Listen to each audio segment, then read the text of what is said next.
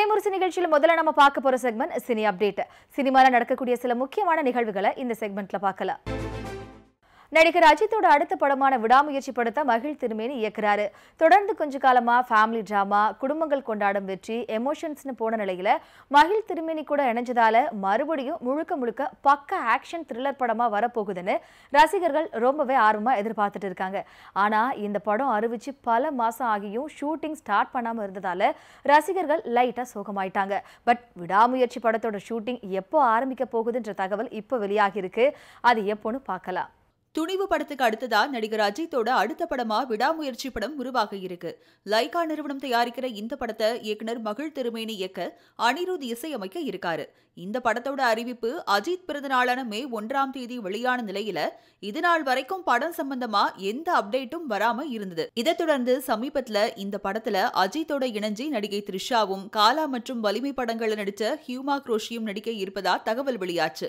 அதோட லியோ படத்துல விஜய்க்கு வில்லனா நடிச்சிருக்கிற சஞ்சய் தத் இந்த படத்துல அஜித்துக்கு வில்லனா நடிக்க இருக்கிறதாகவும் தகவல் வந்ததோட அவர் கூட இன்னொரு வில்லன் கதாபாத்திரத்துல ஏற்கனவே மகிழ் திருமேனியோட கலக தலைவன் படத்துல வில்லனா நடிச்ச ஆரவ் நடிக்க இருக்கிறதாகவும் சொல்லப்பட்டுச்சு. இந்த நிலையில எல்லாரும் எதிர்பார்த்து காத்திருக்கிற விடாமுயற்சி படத்தோட படப்பிடிப்பு வர அக்டோபர் 4ஆம் தேதி தொடங்க இருக்கிறதா தகவல் வெளியாகி இருக்கு. இந்த படப்பிடிப்புல அஜித், சஞ்சய் தத், த்ரிஷா ஆகியோர் பங்கு பெறுவதா தகவல் வெளியாகிட்டு வர நிலையில அதிகாரப்பூர்வ தகவலுக்காக காத்திருக்காங்க ரசிகர்கள். விடாமுயற்சி ஷூட்டிங் மட்டும் இல்லங்க, நம்ம தளபதி விஜயோட ஷூட்டிங் சேர்ந்தே தொடங்க போகுது. லியோ படம் ரிலீஸ் ஆக இன்னும் 22 நாள் தான் இருக்கு. கூடிய சீக்கிரமே ஆடியோ லான்ச்சும் நடக்க போறதா சொல்றாங்க. இந்த நிலையில தான் விஜயோட அடுத்த படத்தை பத்தின தகவல் கிடைச்சிருக்கு. அது என்ன தகவல்னு பார்க்கலாம். மாஸ்டர் படத்துக்கு அப்புறமா மறுபடியும் விஜய், லோகேஷ், அனிருத் கூட்டணி லியோ படத்துல இணைஞ்சு இருப்பதால படத்தோட எதிர்பார்ப்பு நாளுக்கு நாள் அதிகரிச்சுட்டே தான் போகுது. இந்த படம் அடுத்த மாசம் வர நிலையில நடிகர் விஜயோட அடுத்த படமான தளபதி 68 பத்தி ஒரு தகவல் வெளியாகி இருக்கு. இந்த படத்தை AGS நிறுவனம் தயாரிப்புல வெங்கட் பிரபு இயக்க யுவன் சங்கர் ராஜா இசையமைக்க இருக்காரு. மேலும் இந்த படத்துல அப்பா மகன் 2 விஜய் இருக்கிறதாகவும், அப்பா விஜய்க்கு சிம்ரன் மற்றும் மகன் விஜய்க்கு பிரியங்கா மோகன் ஜோடியா நடிக்க இருக்கிறதாகவும் தகவல் வெளியாகி இருந்துச்சு. அதோட நடிகர் விஜயோட பீஸ்ட் மற்றும் லியோ படத்துக்கு ஸ்டண்ட் கோரியோ பண்ண அன்பரிவ் மாஸ்டர் தான் இந்த படத்துக்கு கோரியோ பண்ண இருக்காங்களாம். ரொம்பவே எதிர்பார்ப்புகளோடு தயாராகிட்டு வர இந்த படத்தோட படப்பிடிப்பு அடுத்த மாசம் 2ஆம் தேதி தொடங்க இருப்பதா எதிர்பார்க்கப்படுது. பல இடங்கள்ல தன்னை சூப்பர் ஸ்டார் ரஜினியோட ரசிகரா காமிச்சுக்கிட்டவர் லாரன்ஸ். இதை அவரோட படங்கள்லயும் சரி, ஆஃப் ஸ்கிரீன்லயும் சரி அடிக்கடி சொல்லியிருக்காரு. அப்பப்போ ரஜினியோட மேனரிசங்களை பண்ற லாரன்ஸ் ரஜினி கபாலின்னு வச்சா இவர் சின்ன கபாலின்னு பாட்டு வைப்பாரு. இவ்வளோ ஏன் மக்கள் சூப்பர் ஸ்டார்னு தனக்கு போடப்பட்ட பட்டத்தை சூப்பர் ஸ்டார் ரசிகர்கள் காண்டானதும் சட்டுன்னு தூக்கிட்டு அவங்க கிட்ட சாரி கூட கேட்டாரு. இந்த நிலையில நடிகர் லாரன்ஸ் நடிகர் ரஜினியை சந்திச்சு பேசியிருக்காரு. அது என்ன விஷயம்னு இந்த அப்டேட்ல பார்க்கலாம். 2005 ரஜினி நடிச்சு வெளியான சந்திரமுகி படத்தோட வெற்றியை தொடர்ந்து அந்த படத்தோட 2வது பாகத்தை எடுத்து முடிச்சிருக்காரு பி. வாசு. லைகா நிறுவனம் தயாரிச்சிருக்கிற இந்த படத்துல ராகவா லாரன்ஸ் வேட்டைனாகவும், பாலிவுட் நடிகை கங்கனா ரனாவத் சந்திரமுகியாகவும் நடிச்சிருக்காங்க. முதல் பாகத்துல முருகேசன் கதாபாத்திரத்துல வந்த வடிவேலு இதுலயும் அதே கதாபாத்திரத்துல நடிச்சிருக்காரு. இவங்களோட சேர்ந்து ராதிகா, லக்ஷ்மி மேனன், சிருஷ்டி டாங்கே உள்ளிட்ட பலரும் முக்கிய கதாபாத்திரங்கள்ல நடிச்சிருக்காங்க. ஆஸ்கர் விருது வாங்கின MM கீரவாணி இசையமைச்சிருக்காரு. இந்த படம் விநாயகர் சதுர்த்தியை முன்னிட்டு ரிலீஸ் ஆக இருந்தா அறிவிப்பு வெளியாகி அதுக்கப்புறமா 28ஆம் தேதிக்கு மாத்தி வச்சாங்க படக்குழு. இந்த நிலையில நடிகர் ராகவா லாரன்ஸ் நடிகர் ரஜினியை சந்திச்சு சந்திரமுகி 2 படம் வெற்றி பெற வாழ்த்துக்களை வாங்கியிருக்காரு. இது சம்பந்தமான புகைப்படங்கள் இப்போ சமூக வலைதளங்கள்ல வைரல் ஆகிட்டு வருது. பிரம்மாண்ட நடிகர்களோட சேர்ந்து பிரம்மாண்டமா தயாரிக்கிற ஒரு தயாரிப்பு நிறுவனம் இப்போ பிரம்மாண்டமா உருவாகி இருக்கிற ஒரு வெறித்தனமான ஆக்ஷன் படத்தோட ரைட்ஸை வாங்கியிருக்காங்க. அது என்ன படம், அது என்ன நிறுவனம், வாங்க பார்க்கலாம். ராக்கி, சாணி காகிதம் ஆகிய படங்களை எடுத்த ஒரு தனித்துவ இயக்குனரா பேர் பெற்ற அருண் மாதேஸ்வரன் தன்னோட 3வது படமா தனுஷை வச்சு கேப்டன் மில்லர் படத்தை எடுத்திருக்காரு. இந்த படத்துல தனுஷ் கூட சேர்ந்து பிரியங்கா மோகன், சந்தீப் கிஷன், நிவேதிதா சதீஷ், ஜான் கொகேன் உள்ளிட்ட பலர் நடிச்சிருக்காங்க. அதோட ஒரு முக்கியமான கதாபாத்திரத்துல ஜெயிலர் படத்துல மாஸ் என்ட்ரி கொடுத்த கன்னட ஸ்டார் சிவராஜ்குமார் நடிச்சிருக்காரு. GV பிரகாஷ் இசையமைச்சிருக்காரு. இந்த நிலையில சத்யஜோதி பிலிம்ஸ் தயாரிச்சிருக்கிற இந்த படத்தோட வெளிநாடுகளுக்கான வெளியீட்டு உரிமையை லைகா நிறுவனம் வாங்கி இருப்பதா தகவல் வெளியாகி இருக்கு. காசு போட்டு காசு பார்க்கறதுக்காக தான் முக்கால்வாசி பேர் சினிமாவில தயாரிப்பாளர் ஆவாங்க. ஆனா ஒரு சில தயாரிப்பாளர்கள் சில நல்ல கண்டென்ட் படங்களை தயாரிக்கணுங்கிற குறிக்கோளோட படங்களை தயாரிப்பாங்க. அப்படி ஒரு தயாரிப்பாளர் இப்போ 2வது முறையா ஒரு படத்தை இயக்க போறாரா? அது என்ன படம், அதை பத்தி தான் இந்த அப்டேட். வித்தியாசமான கதைக்களங்களை தேர்ந்தெடுத்து பல புதுமுக இயக்குநர்களை தன்னோட திருமுருகன் என்டர்டைன்மெண்ட் சார்பா அறிமுகப்படுத்துபவர் தயாரிப்பாளர் சி.வி. குமார். இவர் கடந்த 2017 மாயவன்ற படம் மூலமா இயக்குநராகவும் ஆகியிருந்தாரு. இந்த படத்துல சந்தீப் கிஷன் ஹீரோவாகவும் லாவண்யா திரிபாதி ஹீரோயினாகவும் நடிச்சிருந்தாங்க. சயின்ஸ் பிக்ஷன் பாணியில த்ரில்லர் படமா உருவான இந்த படம் விமர்சன ரீதியா நல்ல வரவேற்பு பெற்றிருந்தாலும் அந்த நேரத்துல தியேட்டர்கள்ல எதிர்பார்த்த வெற்றியை பெறல. இந்த நிலையில இந்த படத்தோட 2ஆம் பாகம் உருவாக இருக்கு. இதுலயும் சந்தீப் கிஷன் நடிக்க சி.வி. குமார் இயக்குறாரு. சந்தோஷ் நாராயணன் இசையமைக்க இருக்காரு. ஹைதராபாத்ல பட பூஜை நடைபெற்ற நிலையில படத்தோட ஷூட்டிங் நவம்பர் மாதம் தொடங்க இருக்கிறதா சொல்லப்படுது. திரைமுரசு நிகழ்ச்சியில நம்ம அடுத்ததா பார்க்க போற செக்மெண்ட் சினி எக்ஸ்பிரஸ். இயக்குனர் சங்கர் ஒரே நேரத்துல இந்தியன் 2 மற்றும் ராம் சரண் நடிக்கிற கேம் சேஞ்சர் ஆகிய படங்களை இயக்கிட்டு வராரு. இதுல இந்தியன் 2 படத்தோட படப்பிடிப்பு நிறைவடைஞ்ச நிலையில கேம் சேஞ்சர் படத்தோட ஷூட்டிங் நடந்துட்டு வந்துச்சு. இந்த படத்துல ராம் சரணோட சேர்ந்து கியாரா அத்வானி ஹீரோயினாகவும் எஸ்.டி. சூர்யா, ஜெயராம், அஞ்சலி முக்கிய கதாபாத்திரங்களையும் நடிச்சிட்டு வராங்க. தமன் இசையமைக்கிறாரு. தெலுங்கு, தமிழ், ஹிந்தி ஆகிய மொழிகள்ல உருவாகிற இந்த படத்தோட அடுத்த கட்ட படப்பிடிப்பு இந்த மாத இறுதியில தொடங்க இருந்துச்சு. இந்த நிலையில நடிகர் ராம் சரணுக்கு முகத்துல காயம் ஏற்பட்டிருந்த காரணத்தால இந்த படப்பிடிப்பு ரத்து செய்யப்பட்டதா சொல்லப்படுது. KGF 2 படத்துக்கு அப்புறமா இயக்குனர் பிரசாந்த் நீல் இயக்கத்துல உருவாக்கிட்டு வர சலார் படத்துல பிரபாஸ் ஹீரோவா நடிக்கிறாரு. இவரோட சேர்ந்து ஸ்ருதிஹாசன், பிருத்திவிராஜ், ஜெகபதி பாபு உள்ளிட்ட பலரும் முக்கிய கதாபாத்திரங்களை நடிக்க KGF படங்களுக்கு இசையமைச்ச ரவி பஸ்ரூர் இசையமைக்கிறாரு. கன்னடம், தமிழ், தெலுங்கு, மலையாளம் மற்றும் ஹிந்தி ஆகிய மொழிகள்ல உருவாக்கிட்டு வர இந்த படம் வர 28ஆம் தேதி வெளியாகும்னு அறிவிச்சு தவிர்க்க முடியாத சில காரணங்களால ரிலீஸ் தேதியை தள்ளி வச்சாங்க. இந்த நிலையில இயக்குனர் பிரசாந்த் நீல் படத்தோட கிளைமேக்ஸ் காட்சிகள் உள்ளிட்ட சில காட்சிகளை ரீஷூட் பண்ண திட்டமிட்டிருப்பதாகவும் அதுக்கு தயாரிப்பு நிறுவனம் சம்மதிச்சதால ஹைதராபாத்ல ஷூட்டிங் நடந்துட்டு வரதாகவும் தகவல் வெளியாகி இருக்கு. KGF படங்களை தயாரிச்ச ஹோம்பாலே பிலிம்ஸ் நிறுவனம் தான் சலார் படத்தையும் தயாரிச்சுட்டு வருது குறிப்பிடத்தக்கது. மலையாள முன்னணி நடிகர் மம்முட்டி அவரோட மம்முட்டி கம்பெனி தயாரிப்பு நிறுவனம் சார்பா அவரே தயாரிச்சு நடிச்சிருக்கிற படம் கண்ணூர் ஸ்குவாட். இயக்குனர் ராபி வர்கீஸ் ராஜ் இயக்கத்துல உருவாகி இருக்கிற இந்த படத்துல Ronnie David, Sabareesh Verma, ஷெபின் pension உள்ளிட்ட பலர் நடிச்சிருக்காங்க. இசையமைப்பாளர் சுஷின் ஷியாம் இசையமைச்சிருக்காரு. கிரைம் டிராமாவா உருவாகி இருக்கிற இந்த படம் வர 28ஆம் தேதி வெளியாக இருக்கு. இந்த நிலையில படத்தோட கேரக்டர்கள் சம்பந்தமான புகைப்படங்களை வெளியிட்டு வராங்க படக்குழு. தெலுங்கு சினிமாவில் தொடர்ச்சியா பல படங்கள் நடிச்சிட்டு வர நடிகர் ராம் பொத்தினேனி சமீபத்தில் இயக்குனர் லிங்குசாமி இயக்கத்தில் இவர் நடிச்சு உருவான தி வாரியர் வெளியாகி சுமாரான வெற்றியை பெற்றுச்சு. இந்த நிலையில ராம் பொத்தினேனி நடிப்புல இயக்குனர் போயப்படி ஸ்ரீனு இயக்கத்தில் உருவாகிட்டு வருது ஸ்கந்தா. ஆடு, அஞ்சாம் பதிரா உள்ளிட்ட பல படங்களை எடுத்த மிதுன் மனுவேல் தாமஸ் இயக்கத்துல நடிகர் ஜெயராம் நடிச்சு உருவாகிட்டு வர படம் ஆஸ்லர். கேரள முன்னாள் காவல்துறை அதிகாரி ஆப்ரஹாம் ஆஸ்லரோட வாழ்க்கையை தழுவி கிரைம் த்ரில்லர் பாணியில உருவான இந்த படத்தோட கதையை ரந்தீர் கிருஷ்ணன் எழுதியிருக்காரு. இப்போ விறுவிறுப்பா உருவாகிட்டு வர இந்த படம் கிறிஸ்துமஸ்க்கு திரைக்கு வர இருக்கிறதா அறிவிப்பு வெளியாகியிருக்கு.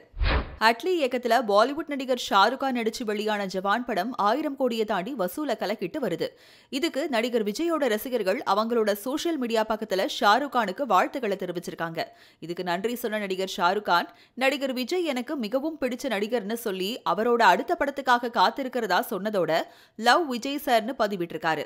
இந்த பதிவு இப்போ சோஷியல் மீடியாவில் வைரல் ஆகிட்டு வருது. தொடர்ந்து விஜய் சேதுபதியை வச்சு படங்களை கொடுத்துட்டு வந்த இயக்குனர் அருண்குமார் இப்போ நடிகர் சித்தார்த்தை வச்சு சித்தா அப்படிங்கிற படத்தை எடுத்திருக்காரு.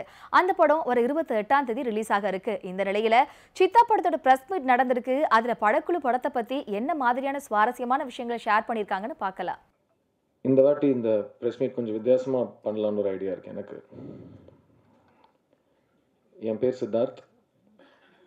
இது என் முதல் படம் ஒரு நடிகனா. என்னோட முதல் படத்தை நீங்கள் பார்த்து ஒரு நடிகனா என்னை ஏற்றுக்கிட்டு நான் பண்ண இந்த பர்ஃபார்மன்ஸை ஒரு டெபு பர்ஃபார்மன்ஸாக பார்த்து அதுக்கு எனக்கு மார்க் போட்டால் நல்லாயிருக்கும்னு எனக்கு தோணுது. பிகாஸ் இந்த படம் ஒரு தயாரிப்பாளன் தான் எனக்கு எடுக்கிறதுக்கு 22 வருஷம் ஆயிடுச்சு. பிகாஸ் நான் முதல்ல சினிமாவுக்கு வந்த காலத்தில் ஒரு சின்ன கனவு, என்னைக்காவது ஒரு நாள் நான் ஒரு படம் எடுப்பேன். அந்த படத்தில் வந்து எனக்கு 1% கூட ஒரு கலப்படமோ ஒரு காம்ப்ரமைஸ் பண்ணியோ இல்லை உண்மையை தவிர வேறு காரணங்களுக்காக எடுக்கப்பட்ட முடிவுகளோ இருக்கிற படமாக இருக்கா, அப்படி ஒரு படமாக இருக்கும். ஒரு நாள் full and full based in truth, full and full based in honesty. And ஒரு படம் எடுத்து முடிக்கிறப்போ அது மேலே அருண் சொன்ன மாதிரி முதல் நாள் இருந்த அதே வைப் முடிக்கிற அன்னைக்கு இருக்குது. அந்த மாதிரி ஒரு படம் ஒரு நாள் எடுப்போம்னு ஒரு கனவு இருந்தது. சித்தா அந்த படம் எனக்கு இந்த படம் காட்டுது. ஸோ எனக்கு இந்த ஈஸ்வரனுங்க கேரக்டர் வந்து நான் திரும்பவும் ஏன் அதை ஒரு ஃபர்ஸ்ட் ஃபில்மாக கருதுறேன்னா, என்ன ஒரு தமிழ் படத்தில் வந்து கம்ப்ளீட்டாக மக்கள்கிட்ட போய் சித்தார்த்தை தாண்டி இன்னொருத்தனாக போய் ஒரு படம் சேர்த்துச்சுன்னா அது இந்த படமாக தான் இருக்கும். பிகாஸ் இந்த ஈஸ்வரன் இவனை சித்தான்னு ஒரு குழந்தை கூப்பிடுற இந்த பேர் சித்தா, இந்த ஈஸ்வரனுங்க கேரக்டர் வந்து டெஃபினட்டாக ஹீ கம்ஸ் ஃப்ரம் ட்ரூத்துங்க. அந்த கேரக்டரோட தேடல் வந்து எனக்கு ரொம்ப ஒரு லைஃப்பில் ஃபஸ்ட் டைம் எக்ஸ்பீரியன்ஸ் பண்ண அளவுக்கு ஒரு சாட்டிஸ்ஃபேக்ஷனை கொடுத்துருக்கு. நல்ல சினிமா வந்து it's possible to make good films, and it's possible to make more good films if these good films become hit films. So இந்த சித்தா வந்து ஒரு நல்ல படம் நீங்கள் சொல்கிற அதே வேகத்தோடையும் விவேகத்தோடையும் இந்த சித்தா ஒரு ஹிட் படம்னு சொல்லணும். And that's what will give us the extra motivation to go forward. So thank you so much for this opportunity to show you my film before the release. இந்த படம் நானும் சித்தார்த்தும் சேர்ந்து பண்ணுறதுக்காக நடுவில் 2-3 தடவை பேசணும், ஆனால் அது சரியாக அமையலை. அதுக்கப்புறம் இந்த படம் பண்ணலான்னு முடிவு பண்ணி இந்த படம் கதையை நான் சித்தார்த்த மைண்டில் வச்சு தான் எழுதினேன். நான் நிறைய இன்டர்வியூவில் கூட அதை சொல்லியிருக்கேன். இந்த ப்ரொடக்ஷன் நாங்கள் ஃபஸ்ட்டு படம் பண்ணலான்னு ஸ்டார்ட் பண்ணப்போ என்ன வைப் இருந்ததோ இன்றைக்கு வரைக்கும் அதே வைப் தான் இருக்குது. சித்தார்த் அஸ் அ பர்சனாக, அஸ் அ ப்ரொடியூசராக ரொம்ப பெரிய ஆள். எப்படி சொல்கிறேன்னா, என் படத்தை என்னை விட தூக்கி சுமக்கிறதுக்கான ஒரு ஆளை நான் பார்த்ததில்லை. யூஸ்வலாக நான் தான் பயங்கரமாக. இப்போ எப்படி இருக்குன்னா, நான் ஒன்றுமே இல்லை, அவர் அவ்வளோ கொண்டாடுறாரு, அவ்வளோ சுமக்கிறாரு.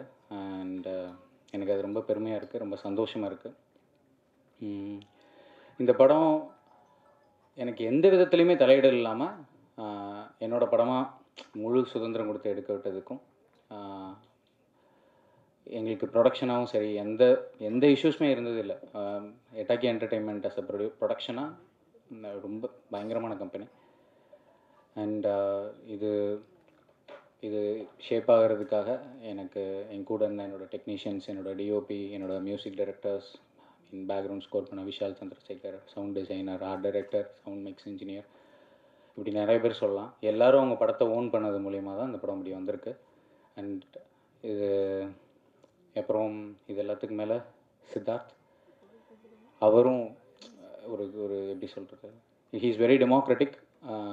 இது பயங்கரமான எப்படி சொல்கிறதுனா, இது பயங்கர லேர்னிங் ப்ராசஸ் இருந்துச்சு. கிட்டத்தட்ட படம் எனக்கு அப்படி தான் நான் இதை ட்ரீட் பண்ணி பண்ணேன். அப்புறம் முக்கியமாக என்னோடய ஏடிஸ் தெரில, நான் அவங்க என் கூட கிட்டத்தட்ட இந்த படம் முழுக்க ட்ராவல் பண்ணியிருக்காங்க. அவங்களோட எஃபர்ட் இல்லாமல் இந்த படம் இப்படி வந்திருக்காது. ஒர்க் பண்ண எல்லா டெக்னீஷியன்ஸ்க்கும் நன்றி. இந்த படத்தை வந்து பார்த்ததுக்கு எல்லாருக்கும் ரொம்ப நன்றி. கிடைக்குது. I'm very happy for that. I'm actually grateful for that sir. Thank you so much for the opportunity. It will definitely change my life, I know that. Thank you. இயக்குனர் எஸ்வி அருண் கூட எனக்கு சித்தா 3வது படம். இந்த வாய்ப்பு அளித்ததுக்கும் வரப்போகிற படங்களை வாய்ப்பளிக்கிறதுக்கும் நன்றி தெரிவிச்சுக்கிறேன். எல்லாருக்கும் நன்றி. தேங்க்ஸ். இதுதான் ஃபஸ்ட் படம். அண்ட் இதுக்கு முன்னாடி மியூசிக் வீடியோஸ் பண்ணிகிட்ருந்தேன். அண்ட் இதை பார்த்துட்டு டைரக்டர் அருண்குமார் கூப்பிட்டாரு.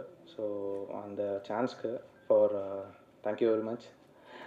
அண்ட் ப்ரொடியூசர் சித்தார்த் சாருக்கும் என்னை நம்பி இதை சான்ஸ் கொடுத்ததுக்கு ரொம்ப தேங்க்ஸ் சார். நடிகர் ஆடுகளம் நரேன் முன்னணி கதாபாத்திரத்தில் நடிச்சு இந்த கிரைம் பத்தல அப்படிங்கிற ஒரு படம் உருவாகியிருக்கு. அந்த படக்குழு நம்ம கிட்ட ஷேர் பண்ண விஷயங்களை இப்போ பார்க்கலாம். இந்த கிரைம் தப்பு இல்லை. இந்த நிகழ்ச்சியில் உங்களை பார்க்குறதுல ரொம்ப நாள் கழித்து உங்களை பார்க்குறேன்னு நினைக்கிறேன். ரொம்ப சந்தோஷமாக இருக்குது. அது என்ன, இந்த கிரைம் தப்பு இல்லை, நீங்கள் பாருங்கள், பார்த்தா தான் தெரியும். நான் ரொம்ப என்ஜாய் பண்ண ஒரு ரோல். இதுவரை நான் பண்ண படங்கள்லே இந்த மாதிரி ரோலில் பண்ணதில்லை. இதுதான் முதல். நிறைய அப்பா, போலீஸு, வில்லன்னு, நல்ல வெங்கடம் அதெல்லாம் பண்ணியிருக்கோம். இது பார்த்திங்கன்னா ரொம்ப புதுசாக இருந்துச்சு, ரொம்ப என்ஜாயபுளாக இருந்தது. ஏன்னா எல்லாருக்குமே இருக்கிற ஒரு கேள்வி, ஒரு ஆதங்கத்தை வந்து என் மூலியமாக அதை சொல்லியிருக்கோம் அந்த கதையில். இது எல்லாருக்குமே பிடிச்ச ஒரு ரோல், எல்லாருமே செய்யணும் அப்படின்னு ஆசைப்படுற ஒரு ரோல். அது எனக்கு கொடுத்த டைரக்டர் தேவா அவர்களுக்கும், ப்ரொடியூசர் மோகன் அவர்களுக்கும், மனோ அவர்களுக்கும் ரொம்ப நான் நன்றியை தெரிவிச்சுக்கிறேன். வணக்கம். நான் காமெடி நடிகர் முத்துக்காலை.